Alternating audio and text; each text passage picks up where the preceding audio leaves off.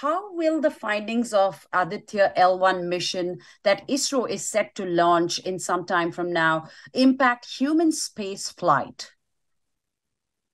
Well, there's a terrific example in history, Rena. On this day in the last century, the worst solar event that has ever happened blasted the Earth. A huge blob of energy, of high energy particles, smashed into the Earth. And telegraphs were just new there. And it actually set telegraph machines on fire. And that's going to happen again.